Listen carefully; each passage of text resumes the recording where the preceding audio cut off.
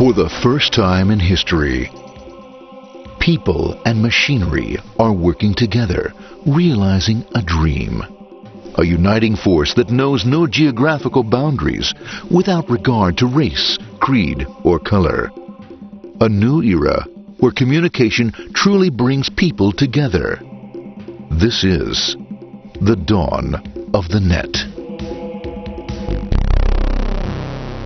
Want to know how it works? Click here to begin your journey into the net. Now, exactly what happened when you clicked on that link? You started a flow of information. This information travels down into your own personal mailroom, where Mr. IP packages it, labels it, and sends it on its way. Each packet is limited in its size.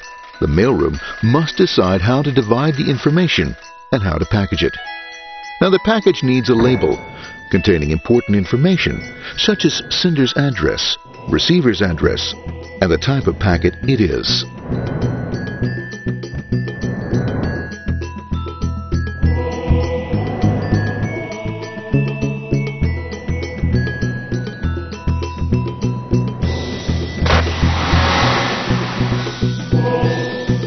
Because this particular packet is going out onto the internet, it also gets an address for the proxy server, which has a special function, as we'll see later.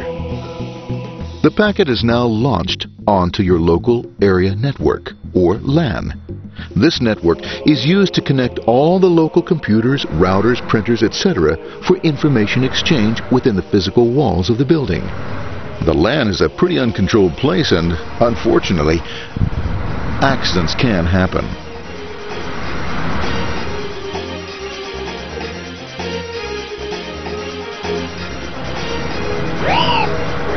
The highway of the LAN is packed with all types of information.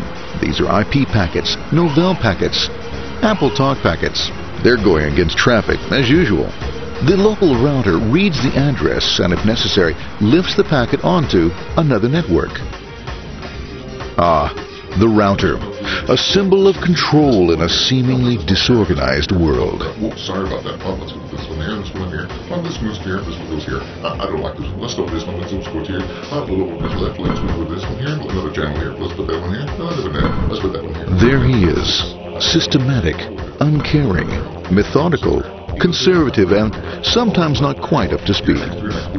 But at least he is exact, for the most part. That one goes there, that one goes there, that one goes there, and this one goes there. Well, another one goes there, that goes there. He's behind him, he goes there, that goes there, that goes there. He goes there, oh, let's put that one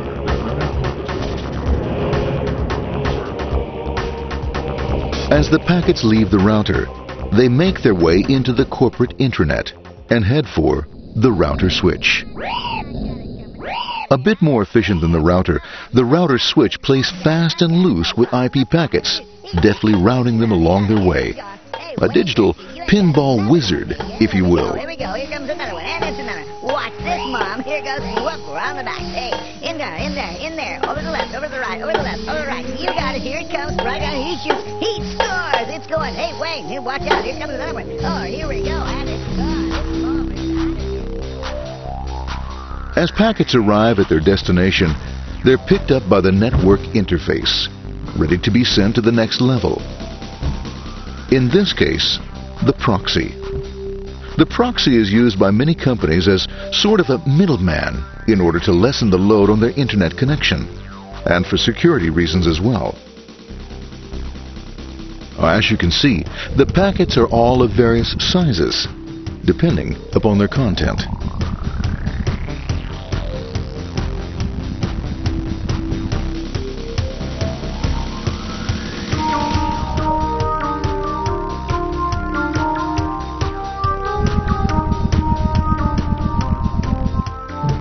The proxy opens the packet and looks for the web address, or URL.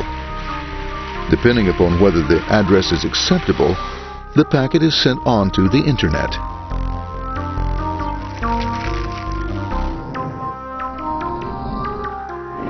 There are, however, some addresses which do not meet with the approval of the proxy, that is to say, corporate or management guidelines.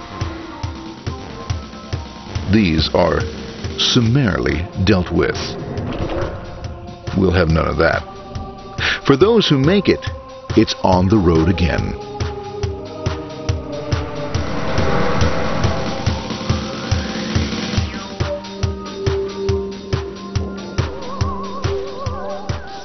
Next up, the firewall. The corporate firewall serves two purposes.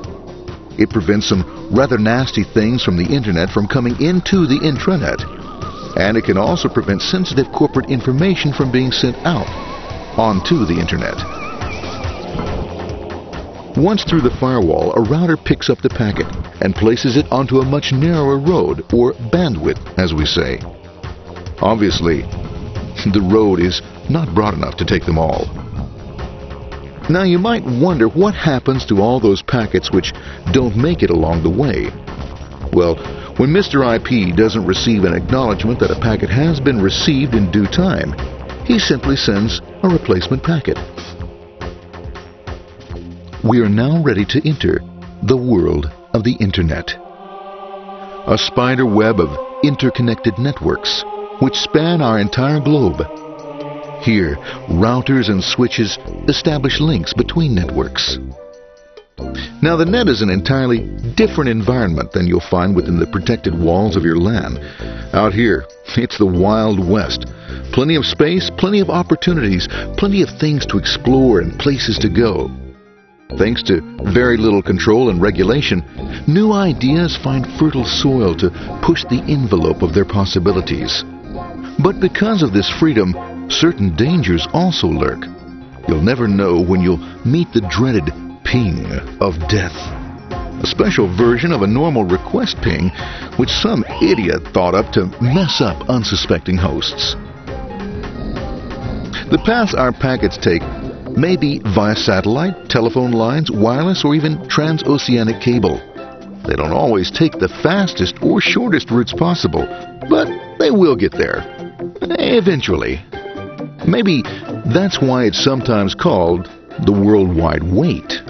But when everything is working smoothly, you can circumvent the globe 5 times over at the drop of a hat. Literally. And all for the cost of a local call or less.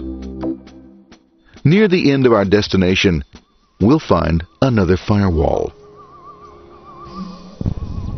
Depending upon your perspective as a data packet, the firewall could be a bastion of security or a dreaded adversary.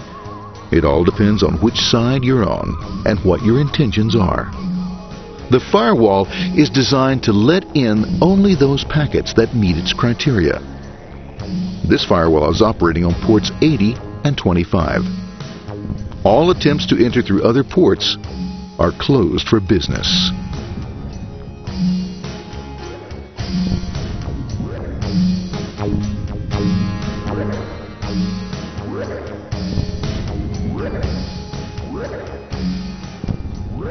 Port 25 is used for mail packets, while Port 80 is the entrance for packets from the Internet to the web server. Inside the firewall, packets are screened more thoroughly. Some packets make it easily through customs, while others look just a bit dubious. Now, the firewall officer is not easily fooled, such as when this ping of death packet tries to disguise itself as a normal ping packet. It's okay, Gorm. It's okay. No problem. Have a nice day. We out of here. Bye. For those packets lucky enough to make it this far, the journey is almost over. It's just a line up on the interface to be taken up into the web server. Nowadays, a web server can run on many things, from a mainframe to a webcam to the computer on your desk. Or why not your refrigerator? With a proper setup, you can find out if you have the makings for chicken cacciatore or if you have to go shopping. Remember, this is the dawn of the net. Almost anything's possible. One by one, the packets are received, opened, and unpacked.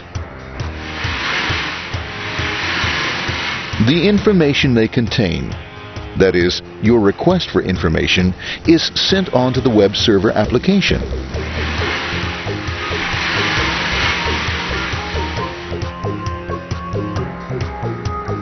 The packet itself is recycled, ready to be used again, and filled with your requested information.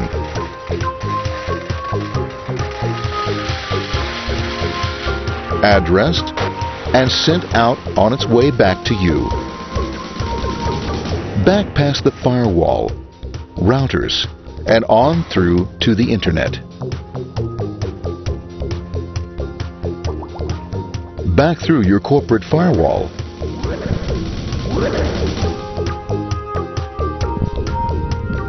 And onto your interface. Ready to supply your web browser with the information you requested. That is, this film.